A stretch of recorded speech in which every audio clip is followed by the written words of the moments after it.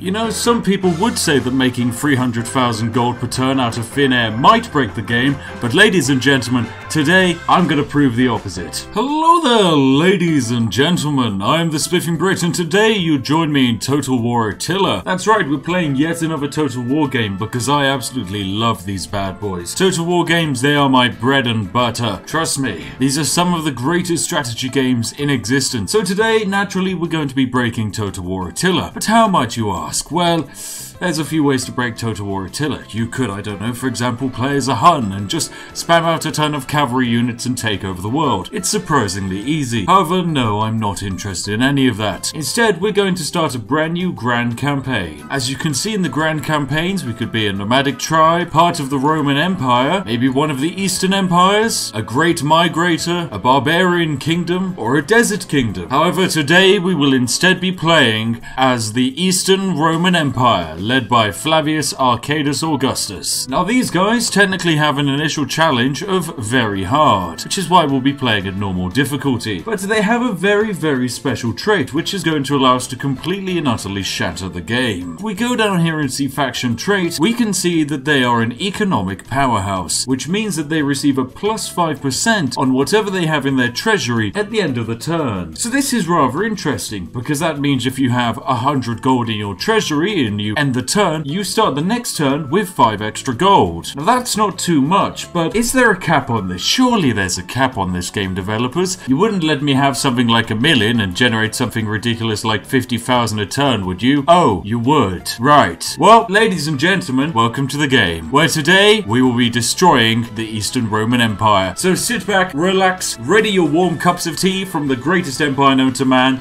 the British Empire, and get excited for some more glorious Spiffing Brit. And hey, you know what? If you're feeling saucy already, you can give the video a like, and that would be very generous of you. And moi, you lovely bugger. Right, time for us to dive right on in there. And here we are in the game, ladies and gentlemen. Our first mission is quite simply, be ready for war. And all we have to do to get 2,000 is to survive 5 years. That doesn't seem too bad. Well, that's where you're wrong, kiddo. Welcome to Total War Attila, where this game is literally all about slamming the Roman empires with completely memey armies that they have no way of countering against. So let's take a look at our empire. Whereabouts do we stand? Well, we have all of these settlements here in Greece, and then we stretch all the way through modern day Turkey, and then we can slide all the way down through here into roughly Israel, and we can go all the way up to Egypt. Now, all of these settlements are brilliant. Well, I say brilliant. They're actually a tad trash. They're severely underdeveloped, and almost all of them are going to be facing massive issues regarding squalor. Squalor is this game's way of stopping cities from going at ridiculous speeds and not actually maintaining proper sanitation. For this reason, we're going to have to build something in most of our settlements to actually protect us from all of this ridiculous squalor. This is especially important in some of our larger cities, where if we get hit by squalor, our earnings are going to go through the floor. So, Constantinople, in their local city over here, Marconopolis, we're going to be building a lovely fountain, and that's going to provide +2 sanitation and hopefully save us. But before we sort out all of that, let us first settle some of our diplomatic issues. If we go into diplomacy, we can see that we, the Eastern Roman Empire, are at war with 4 major factions. Now, all of the people we're at war with are hordes, so they technically hold no land, but they do field ridiculously powerful armies. Now, in the north, we are technically at war with the Visigoths, the Alans, and the Huns, who are all tribes, and in the south, we're at war with the Tanukids. Yes, these are some very strange-looking funky chaps. I mean, to be fair, when it comes to funky chaps, we have Mr. Play-Doh Face over here, who's actually the leader of the entire Eastern Roman Empire. That's right, the leader of the Eastern Roman Empire is a 17-year-old Play-Doh man. Why is this empire even functioning? Oh well, I have no idea. But nonetheless, those lovely factions down to the south, they're willing to peace out. They fear us for some reason. So naturally, yes, we'll peace out with them. So in the south, we've managed to deal with one horde, which is actually really useful. Because we now have that horde dealt with, we can divert some of our armies which are sat down here back up to a more northern front, where they can hopefully deal with some of the hordes which are going to start ravaging our northern lands. So we're going to take this legion over here, put them to a forced march, and run them all the way towards Constantinople. Constantinople. So I have 2 armies moving over from the Middle East to help out in northern Greece, and the 2 armies that I have up here are going to be getting developed so that hopefully we can deal with the 2 hordes which are currently marching around our lands. Because these guys are just going to run around tearing up our settlements for quite a while. Anyway, whilst we're running around our lands, it's time we make sure we get those public fountains sorted, because otherwise squalor will genuinely get completely and utterly out of control. So there we go, I've just run around our lands making sure that we've got a load of fountains getting built, so that not only will we be generating money from our lovely culture, because guess what, fountains make money apparently, we'll also be solving this ridiculous squalor issue. Now sadly we are ending the turn with only 125 gold in our treasury, meaning we won't be making much from our lovely interest, but nonetheless we'll just sort out our research and we'll move into the next turn. As much as I would love to rush down getting rid of all of this corruption and also generating wealth from cultural buildings, it really is in our best interest to rush the research of hereditary service. This not only unlocks better units, it will also allow us to keep upkeep costs down for our armies. And trust me, the Eastern Roman Empire, we have some of the largest armies this game has to offer. Anyway, nonetheless, it's time for us to move into the next season. And so our first turn comes to an end, and we'll have to see what the AI will do. Probably the hordes are naturally going to start sacking all of our settlements. Lo and behold, that's exactly what they're doing. Classic hordes. Now these hordes are naturally attacking our tiny little gold mining province that really can't defend itself. So we're just going to auto-resolve this bad boy and lose the fight. But hey,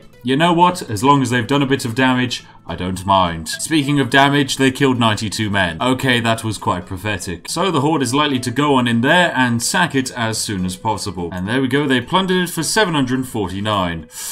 That's gonna hurt. Now, my lovely general has run all the way from Rome to hopefully try and fight off the Visigoths who have rocked up over here. Now, we could fight this on a battle map, but come on, ladies and gentlemen, you know me. I'm British. If I can make someone else fight for me, I'm going to make them. So we're going to send in our army with an aggressive battle stance, mostly due to the fact that they have a ridiculous amount of long-range units. So, it's time to go aggressive. And it was a decisive victory. Most of their force has been wiped out. As you can see, because I've built all of these fountains, suddenly all of these lovely settlements have increased public order and happiness. Sanitation is finally sorted. You know what? Things are going rather well. The only thing that's not going well is I've run out of food. But eventually when we get some new farms up and running, it should all be fine. Anyway, let us march our armies towards safety. So we're currently in autumn of our first year, and so far we've managed to damage some of the hordes and trap them in effectively a siege of Seredica. We're just going to flank in from behind with 2 armies, and we should be able to take them out soon. To our north though, as you can see, the hordes are making their advances on the Western Roman Empire. Now, the Western Roman Empire are technically our valued friends and allies, but realistically speaking, I don't mind, because I can just sweep into their lands and steal them once they've all collapsed. Now, as you can see, we have, of course, the Alans in our land.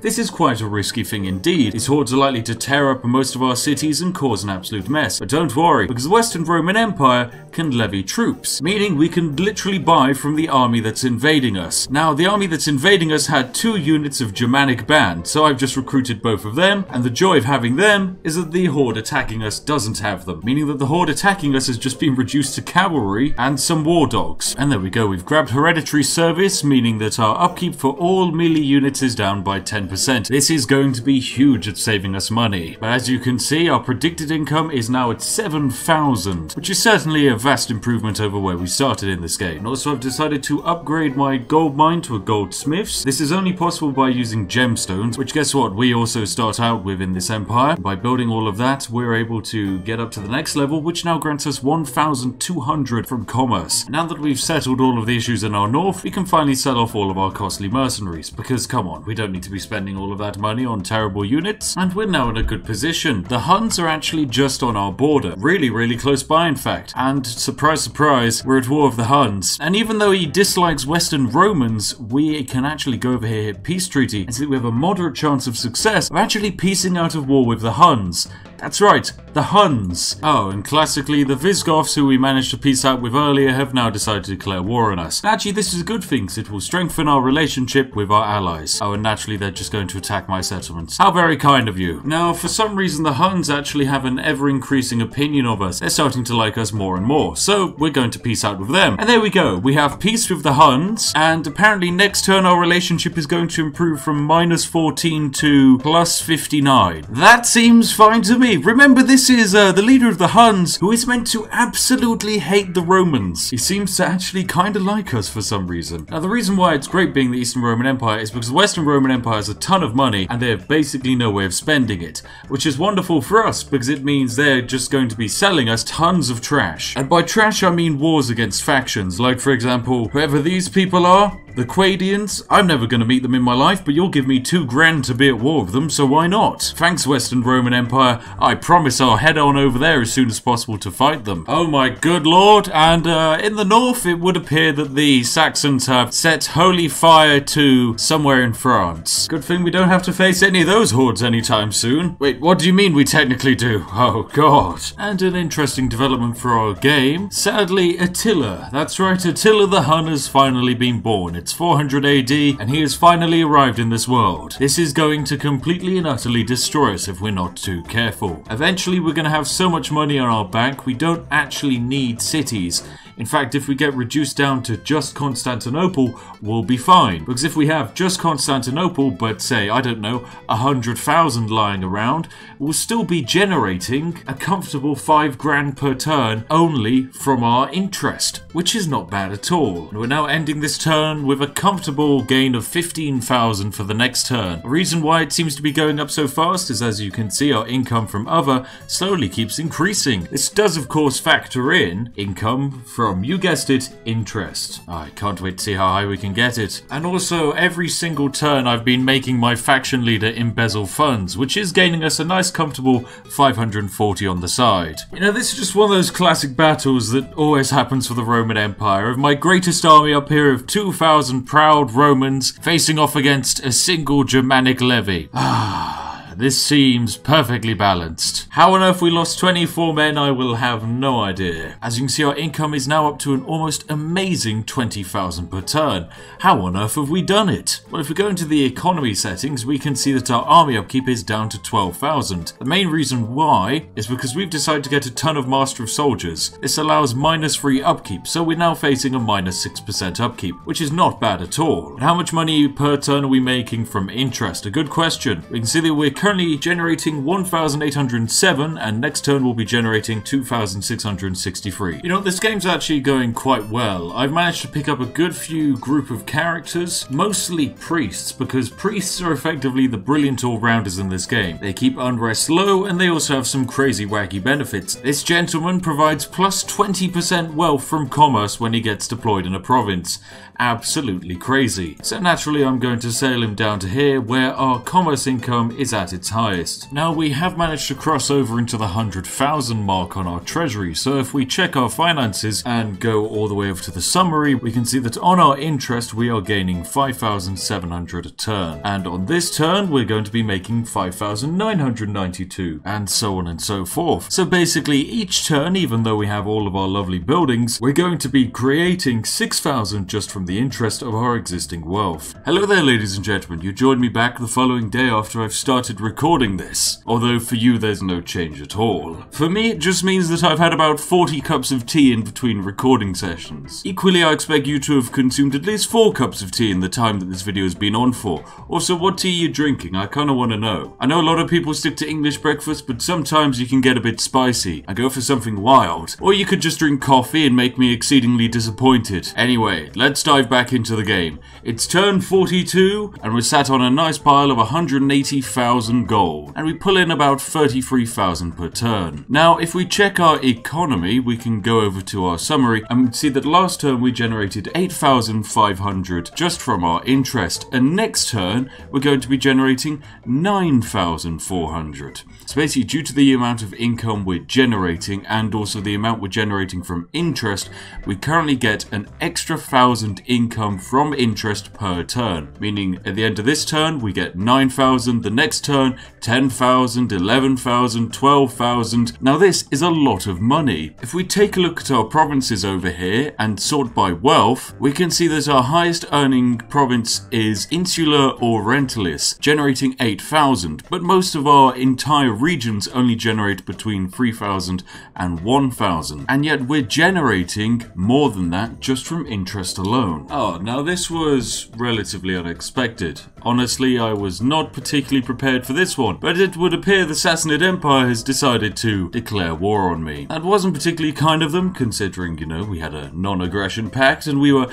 actually relatively friendly, but nonetheless, it looks like we have to go to war. Now, I've decided that we might as well pull our way out of Africa. It's not really worth our time, so I'm going to peace out with the Garmantians, and they're going to give me 8,000. Now that's a bit of easy money, because that's going straight into our lovely fund of infinite wealth. As you can see, we're up to 250,000 already, and we're gaining 42,000 a turn. Hang on a second, this seems to be getting pretty high. Now, for some strange reason, the Roman separatists, who look suspiciously very similar to me, are willing to offer a military alliance. And in fact, they're even going to pay me for it. You know what? You're in. Because as you can see, I'm at war with a lot more people than you are, so that's fine with me. As you can see in the top left, our treasury has kind of gone a bit strange and the number has actually shrunk, because we're now about to move into the 300,000 mark, generating 40,000 per turn.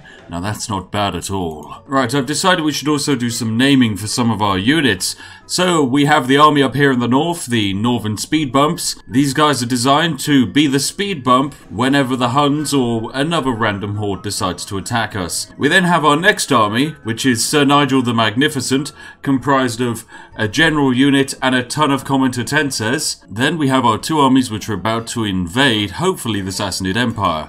We have Le Big Boys and El Bait. Down in Alexandria we have the Big Boys, another incredibly large army, El Distracto Force 9000, and Steve and the Lads. These are the legendary Roman armies which will make Rome proud and also defend it whilst we accrue ridiculous amounts of money via interest. So a few turns later it's 407 AD, and as you can see we're sat at 300,000 in our bank and we have a predicted income of around about 50,000 per turn. Now of course, if we go over to our economy, our interest last turn generated us 16,000 and this turn it's going to generate us 18,000. Not bad at all. We have effectively reached a point where we can get rid of taxes entirely and we can almost pay for everything off of the interest. 20,000 per turn from interest alone basically makes interest our highest earner and is paying for all of our armies simultaneously. Oh no, it's happened, ladies and gentlemen. The Western Roman Empire has finally called me in to defend against the Huns. Now, this is an issue. We can decline and break our alliance, which is going to make the Western Roman Empire very upset, but realistically, we are not in a state to fight the Huns. So I'm afraid, Western Roman Empire, you're gone. Oh, actually, now that I've noticed it, yes, the wonderful Western Roman city which was nearby and protecting my cities has just been burnt to the ground. Probably not the best sign of things to come for the Eastern Roman Empire, but I'm sure we'll be fine. It's currently turn 53 and I'm about to go on the offensive. We have the big boys over here, El Bait and Le Big Boys. And with this combined force, we're going to take out the enemy. First, we're going to march the big boys into Sassanid territory. We've discovered something rather interesting. A ridiculous amount of men. Let's see if it's actually even possible for us to take them out. This is one of the largest fights I've ever seen. And for some reason, we can make it a night attack, which I'm pretty sure means the reinforcements aren't going to be coming.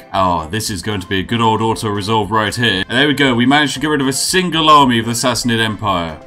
But at what cost? Yes, I think the Western Roman Empire is done for. Most of their cities have been taken, and they are but a fragment of what they used to be. And for some reason, the Arabian separatists, bearing in mind this is a faction that starts out right here, have managed to lose their homelands, yet simultaneously migrate across the Mediterranean and sniped the city of Palma over here, just off of the coast of Spain. The Arabian separatists are at home in Spain. Okay, that's fine. You know, game, you work in your mysterious ways, keep your secrets. And we've begun our first assault into enemy territory. And surprise, surprise, the Sassanids have actually pulled back, which should allow me to just waltz into their city. Perhaps we burn it down, perhaps we take it, who knows? And the Huns are marching through my lands.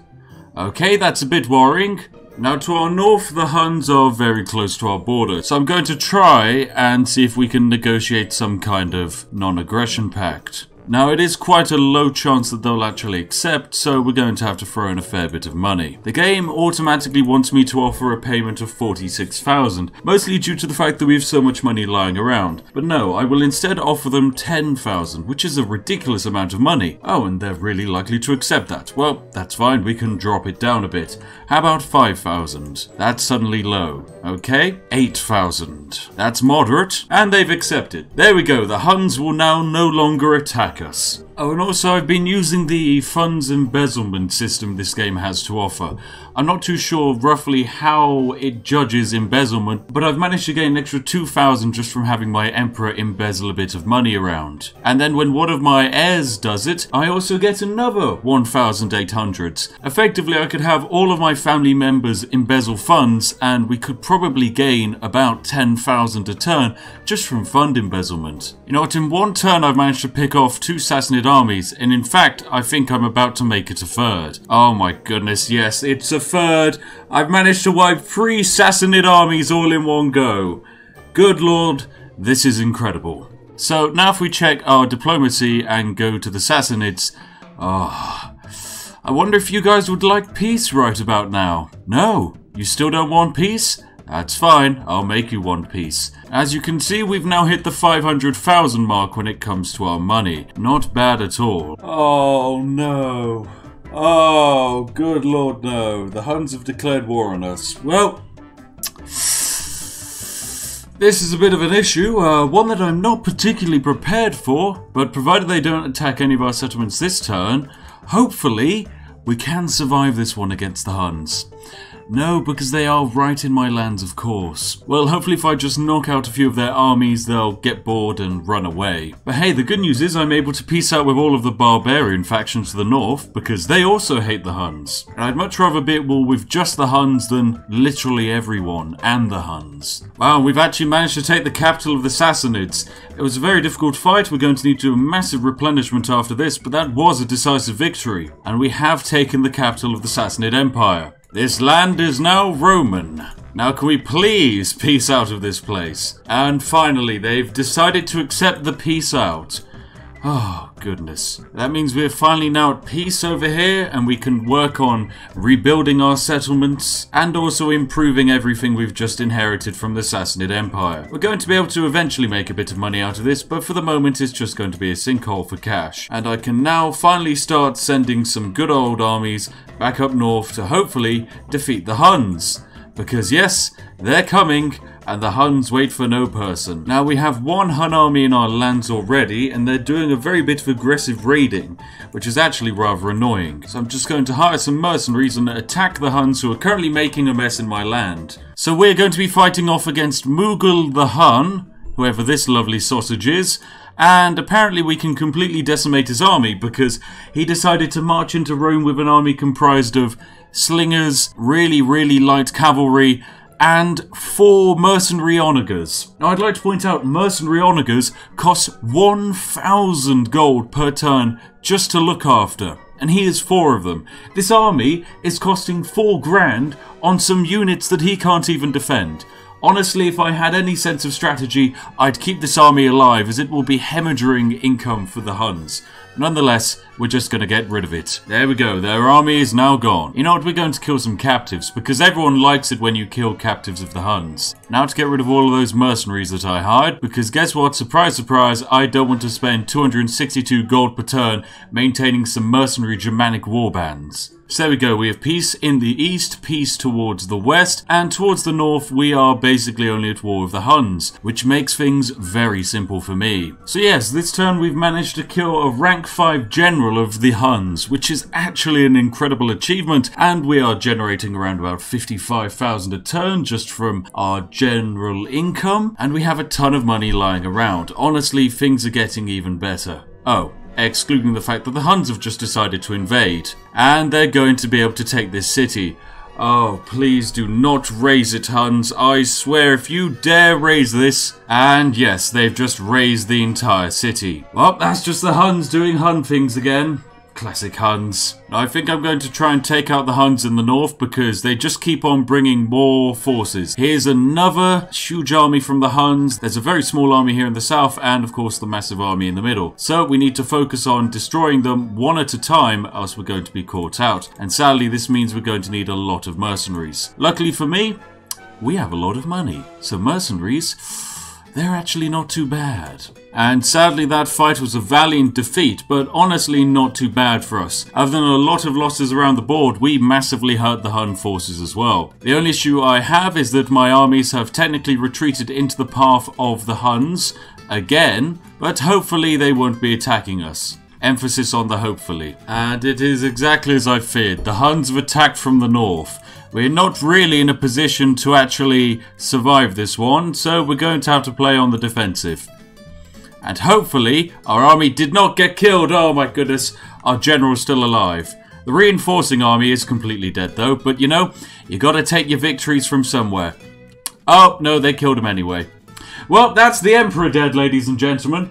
Oh, and we're getting attacked once again. And yes, the Emperor is dead, so a brand new Emperor has stepped up into the fold. Rest in peace, our one Emperor. Oh, and apparently that's brought a good omen, so +2 public order for everyone. Well, you know, you gotta take your small victories in life. The army is marched up north, and sadly, even though we have a really good army here to help out, they're going to get caught up as cannon fodder. And, well, of course, the Huns decided to burn down that settlement as well. Well, it's not like I needed it. Thank you very much, Huns. That's the second time you've done that. And that's another one of my armies absolutely, completely, and utterly defeated by the Huns. Well, we've just got to recruit more men then. With 3 armies down and the Huns just keep on wandering. I'm wondering if we could just cash pay them to go away so I can focus on my exploit. You know what? Let's give it a try. So, Mr. Hun, I would like a peace treaty. You're not very happy about that, so instead I'm going to offer a payment of 20,000 to just bugger off. Oh, and of course you'll accept that. Can I reduce that to, I don't know,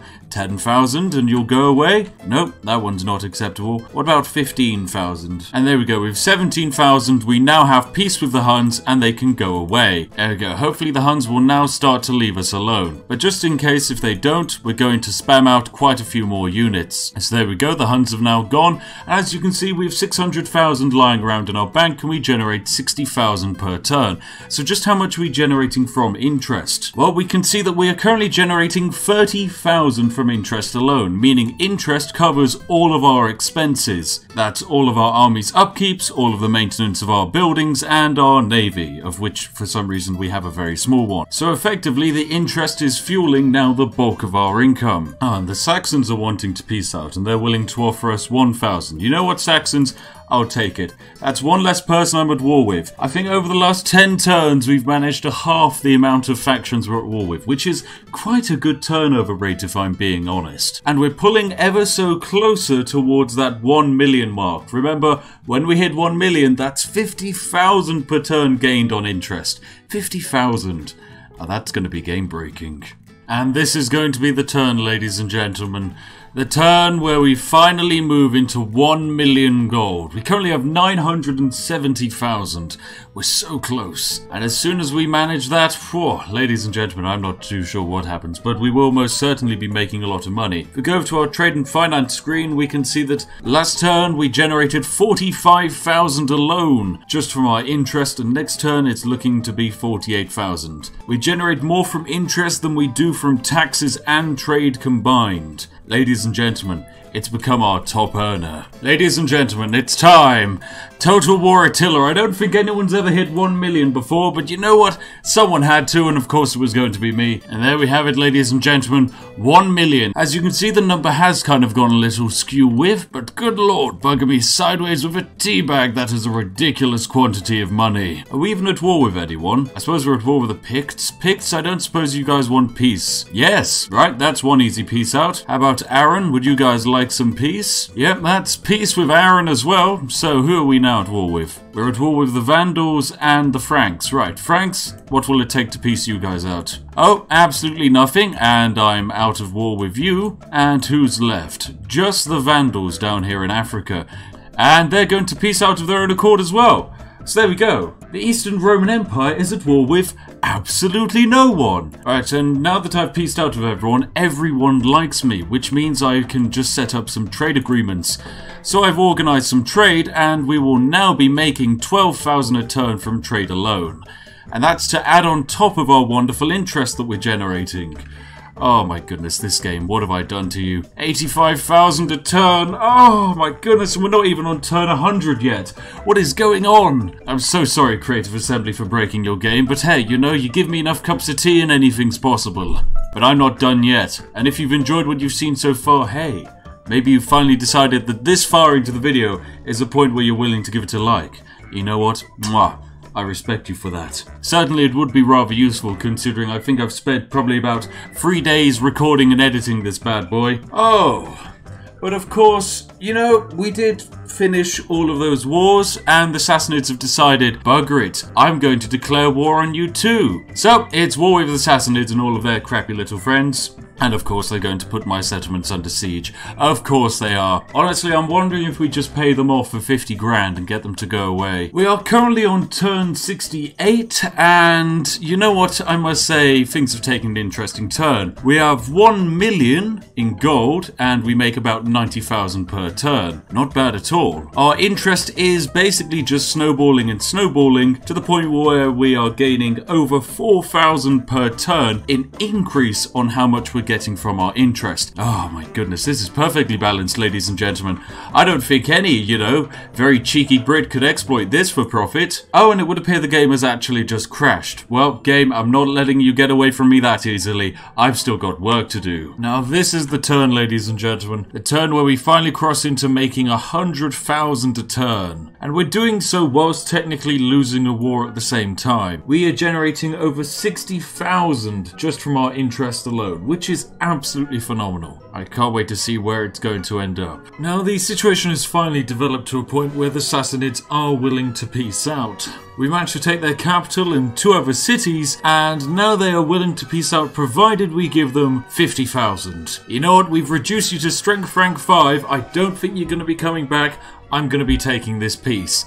I just want peace for my empire where I don't have to deal with pesky armies popping up all the time. Now, we've had some good progress as of late. We've managed to effectively peace out completely from our war with the Sassanids, and we are currently bringing our armies home. And other than that, we've mostly just been putting down rebellions, because trust me, there's been a lot of rebellions. But as you can see, our money is sat at a very comfortable 1.7 million. This could be the most money anyone's ever had in a Total War game. And some of you might be wondering, well, just how much are you making from the interest? Well, we go trade and finance. We can see that we're making 89,000 just from our interest alone. And we are profiting at around about 100,000 per turn. This is whilst we are spending 30,000 on our army. Honestly, you know what? We're going to lower the tax a bit. Right, to speed up this process, I'm going to basically skip forward a ton of turns and get back to you once I'm going to say we cross the 3 million mark, see how much we have. Now, at the moment, we're about to cross into the 2 million mark, which means our income from interest will rise to 100,000. So yes, we have all of those lovely things to look forward to. Right, welcome back, ladies and gentlemen. We now have 3 million gold in our treasury. The Roman Empire has never been this wealthy. In fact, the Roman Empire is just outright phenomenal at the moment. Anyway, now that we're at 3 million, just how much are we making? Well, we'll be generating 150,000 per turn just in interest. That is more than I think any empire in this game can generate, even if they took over the entirety of the world. You just physically can't generate this much money. But of course, life finds a way. And so we're now making almost 200,000 per turn in profit with our tax rates at the lowest possible. So I'll jump back to you when we reach 5 million. Well, we knew it wouldn't be as easy as just waiting until I hit 5 million, didn't we? Of course, the nation of Aaron has now decided they'd like to go to war against me. Why? I have no idea. Absolutely no idea. But hey, what it does mean is that we are now at war with the Sassanid Empire again. So, ladies and gentlemen, it's back to round 3 of the Sassanid Wars. Right, welcome back ladies and gentlemen. We're currently probably on our best turn yet. It's 419 AD and we now have 5 million in our treasury. If we check our finances, we can see we're generating well over 250,000 just from interest alone. But of course we are still at war with the Sassanids and it would be very nice to try and get rid of them. So we're going to use a few little cheesy things to try and get them out of our way. Now as you can see there's 3 armies marching around here, which is technically quite a lot to deal with. But don't worry, we can technically take them on one by one. So how you want to do this is march one army around right about here, march another reinforcement army right next to it, attach a 4th army for good measure, and you know what, I'm feeling lucky, let's whack it on a 5th. Meanwhile, we'll keep one army back to defend. And now that we're here, it's time we find our best general to attack with, who would happen to be this lovely man right here, and hit the attack button. Now naturally, he's a smart person, he's going to retreat, but this creates an issue for the AI, as it allows us to move in and take on the next force. Now this army isn't as sensible and is wanting to fight, so you know what, we'll give them an auto-resolve. Now that's 2 Sassanid armies destroyed, but of course I think we have 3 more to go. But don't worry, with all of our armies positioned in one massive turtle blob, there is physically no way they can defeat us. Anyway, that's basically the Sassanids dealt with. I think now we're going to actually try and wipe them out once and for all and burn down all of their settlements. And then once that's sorted, we should be able to sit back, relax and just turtle on our 250,000 a turn income. Honestly, I have no feasible way of actually spending all of this money in one turn. If I were to upgrade every single building in the Empire, I'd still have way too much money floating around. Heck, I could probably disband all my armies and retrain them all in one go and still be able to turn a profit on that turn. My oh my, if you don't deal with the Eastern Empire early, trust me, this is one ridiculous snowball. Anyway, you know what? I think I've basically done everything I can in this game. I've pushed the Sassanid Empire all the way back to this single province over here in Saudi Arabia. And yes, Attila the Hun has now taken control of his faction in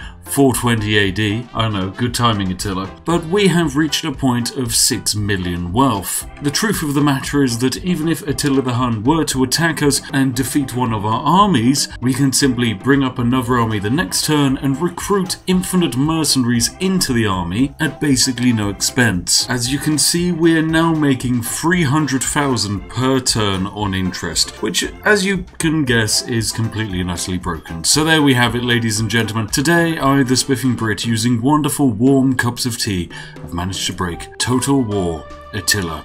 I know, I absolutely really enjoy this game. It's not as popular as Total War Rome or Total War Rome 2, but it is still quite a fun little game that runs suspiciously better than Total War. If you've enjoyed what you've seen today, then hey, feel free to give the video a like, it really does help me out. And as always, a huge thank you to you lovely chaps in the community who leave comments, and also those of you who decide to become Patreons. Thank you very much. These videos would not be possible without you. You are all majestic and lovely sausages slash tea drinkers slash just majestic gentlemen indeed. And if you're looking for a video to watch next, then I strongly recommend the one on screen now if you enjoyed this one.